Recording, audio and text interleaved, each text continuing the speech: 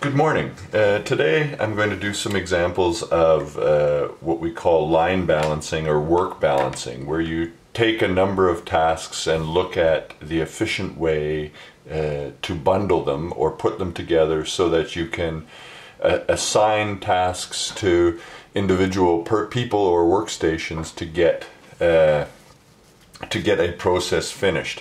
In the last set of slides that I posted, we talked about takt time and line balancing, and I said I would do some more sort of fulsome examples, and that's what I'm doing this morning. First, let's go through a couple of examples. So this is line balancing or work balancing. I am trying to use a darker and wider pen today to see if that makes it a little bit easier to read. It means I'll probably have more slides to go through. I will not, because I don't have a scanner at home, put these exact slides up, but I will put my notes up that I've used in past years, and everything that I write down will be on that. So the first thing is, let's do an example. I'm going to take a quick stop and look and make sure that this is showing up. Yep, it is. It seems to be more visible than the pen was. So we have output at 80 units per day.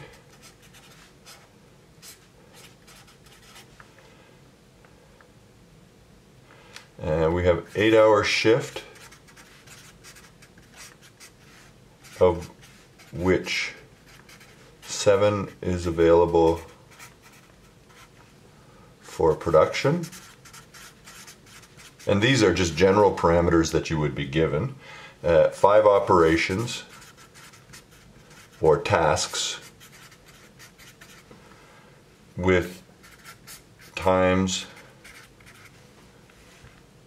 and I'm running into my tripod here, so I'm going to do the best I can. 1.0, 0.8, 2.4, 2.5, and 1.4. So these are the times in minutes or hours or whatever, but I'm going to assume minutes of each of these of those tasks. So then the first question, and in this case we don't have any precedence relationships. The next one that I do will have precedence relationships. So the first question is, what is the takt time that you'll remember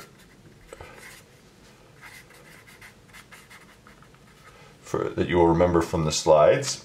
And takt time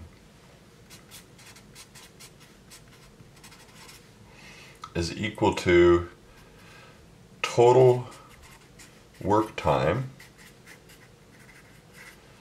divided by units required.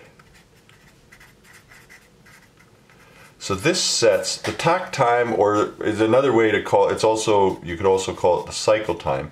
This is the time that you would have to finish each item within the time constraint that you have. So we have 80 units per day, and we have 7 productive 7 productive hours. So within that, it tells us how we have to have a cycle time at each station that is no greater than the takt time, or we won't be able to achieve the output that we want.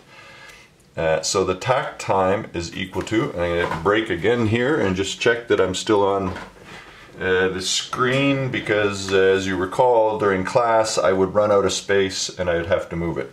So I have 7 hours times 60 minutes divided by 80 units equals 5.25. So that means in order for us to make 80 units in a day, we have 7 hours, and because this is in minutes, we have to make it consistent in minutes.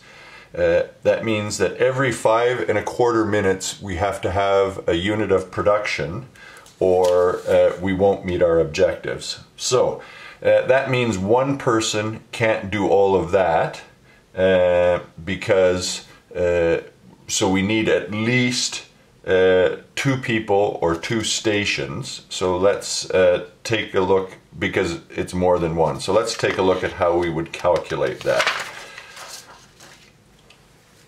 Part B then is how many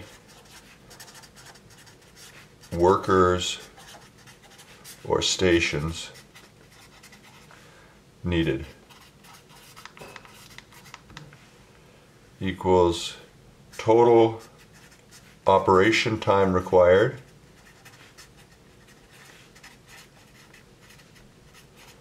divided by takt time or cycle time, and that is equal to 1.0 plus 0.8 plus 2.4 plus 2.5 plus 1.4, 5.25, and that is equal to 1.54. So we need at least 1.54 workers or stations where we would assign sort of combinations of tasks in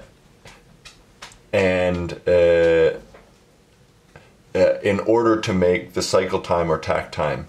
We always, so if this was 1.25, the number would still be equal to 2. We always round that up, because in this instance, if we round down, because it's 1.25, we wouldn't be able to do it. So any number above a whole number, we always have to round up. So that is a simple first example. Let's go through the types of questions we might have to look at in order to build on that, or in order to develop a work system that works. I apologize a little bit for the background noise. The dogs are interested in my recording and are coming in and shaking and stuff. We're working on it. We're doing the best we can in the home work situation. So here's a question. We have an appliance manufacturer. This works just as well for services, that has developed a new oven and is structuring the production process.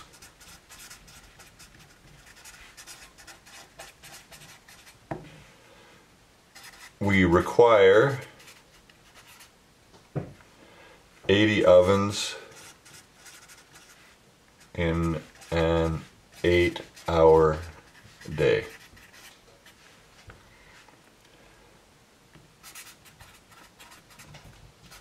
Assembly requires 7 tasks. And in this case, we're going to have tasks that not only have times, but we have a sequence of time, which we didn't have in the last question. A sequence of tasks, so that one thing has to happen before the other can, a little bit like project management. So if you look, then I'm just going to give you the information. Tasks A, B, C, D, E, F, G. Time in minutes for each tasks is 1, 2, 3, 2, 4, 1, 2, and task must follow,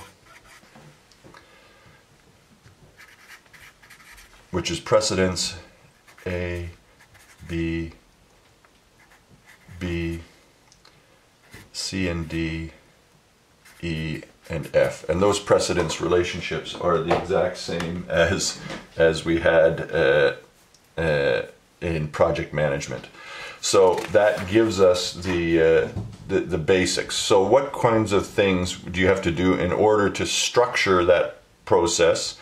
This sort of putting people into the right combinations of tasks so that we can get that done in the time we want. So here are the steps we're going to go through, and these are questions that I could ask. I could give you I could ask a whole question like this. This question has several steps. I haven't counted them, but I could ask any or all of these types of questions if I gave you the information. So, the first question is,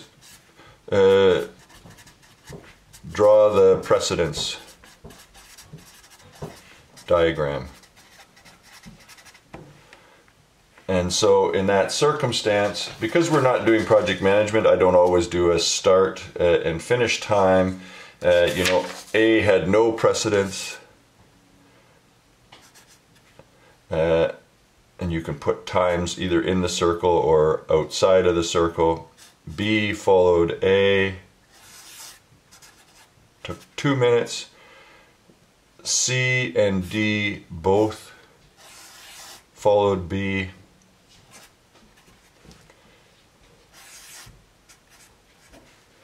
E followed both C and D. Remember, precedent relationships means B can't start till A finishes, neither C or D can start till B finishes, and now E can't start till both C and D are finished.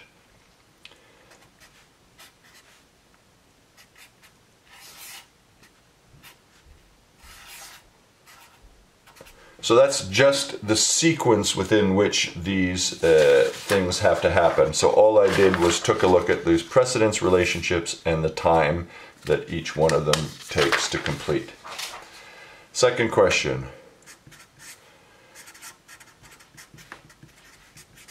What is the bottleneck task or tasks of the layout if management assigns one worker per task? So if we don't sort of group some of these together to try and make it more efficient, we would have a bottleneck at one of them. What is the hourly capacity of the layout? So in this case, we would have E, which takes 4 minutes, is the task that takes the longest.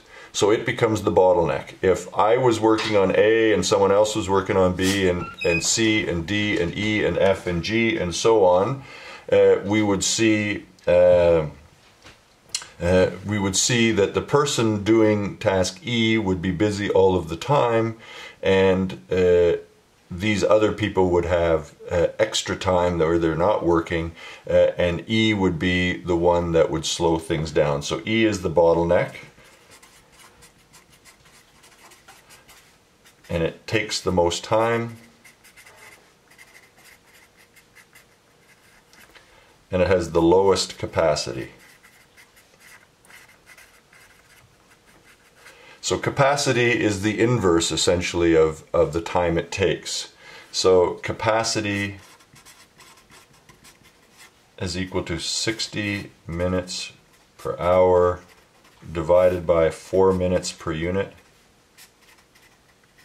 is equal to 15 units per hour. So right now, if we had individuals on each of those, we would have a capacity of 15 units per hour, because this person could only make 15 units, and these other people can make more. But because this person has to finish, these people can't finish the item, and so the entire capacity of the system is 15 units per hour.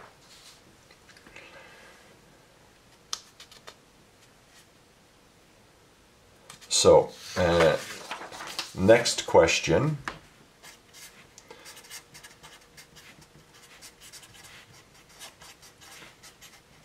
What is the cycle time for this operation?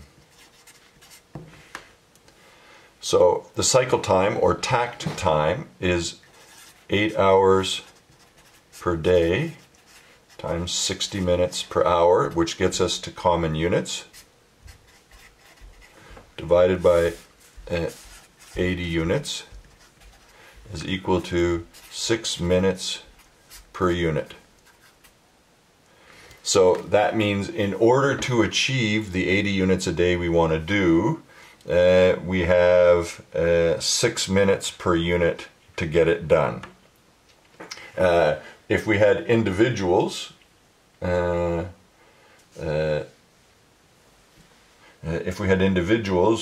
would be able to get that done because the bottleneck would be at 4 minutes, but we're also trying to structure this so that we get it done efficiently and minimize the degree to which people are not working, minimize the unutilized time. So the next question then becomes, what is the minimum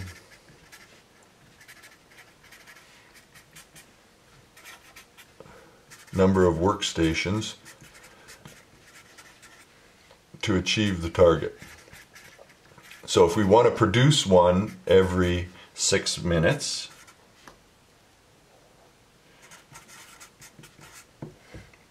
so then what is the minimum number of workstations? So rather than saying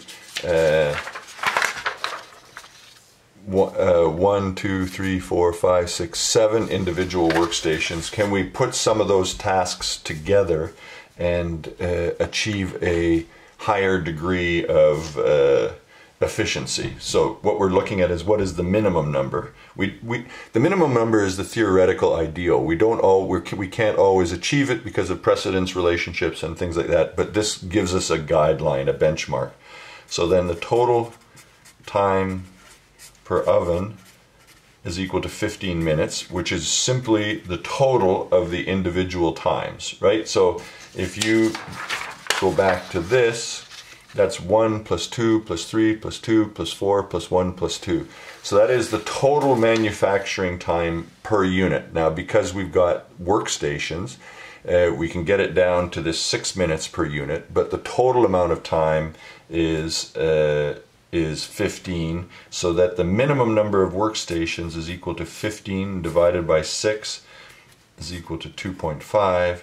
So the minimum number of workstations is 3 stations. So we need, in order to do this 15 minutes of manufacturing and get one out every 6 minutes, we need a minimum of 3 stations to get that done.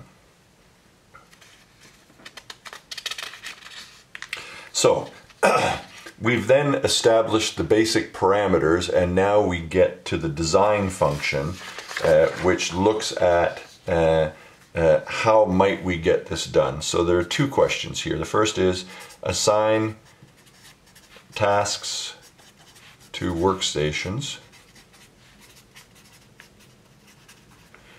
and F, what is the capacity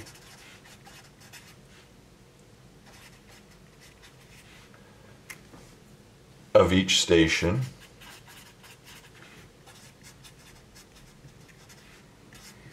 and what is the capacity of the process. So if I go back to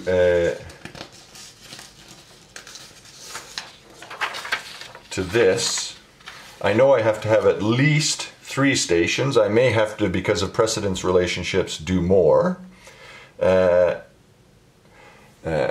And I can't put A and G together because there are steps that have to happen. So what we're doing is grouping things that work in sequence that one person or one group of people could do at a workstation. So in this circumstance, I know I can't have more than 6 minutes at a specific group because that's if we have greater than 6, we won't meet our